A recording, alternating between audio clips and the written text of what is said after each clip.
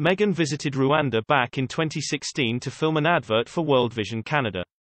The charity was working to promote well-building in the Central Eastern African country. But in a new biography, royal author Tom Bower claimed the Duchess flew first class to Rwanda with a personal hair and makeup artist in tow, as well as fashion photographer Gabor Jurina. Mr. Bower, writing in Revenge, Meghan, Harry and the War Between the Windsors, describes how the producer who was scheduled to travel on the trip, Brenda Serminski, was unable to join the group. When Ms. Serminski could not travel to Rwanda, she was replaced by a Canadian cameraman. Mr. Bower claimed the Duchess of Sussex disappeared with Mr. Jurina for a photoshoot with a number of children after filming him at a water tap. Mr. Bower wrote, "At the end, Serminski was puzzled.